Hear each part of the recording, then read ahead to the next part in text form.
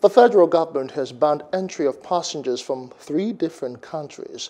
Chairman of the Presidential Task Force on COVID-19, Boss Mustafa, in a statement, announced that those who visited Brazil, India and Turkey will be denied entry to Nigeria. However, this does not apply to those who transited through these countries. This became necessary following the spike in COVID-19 cases in those countries.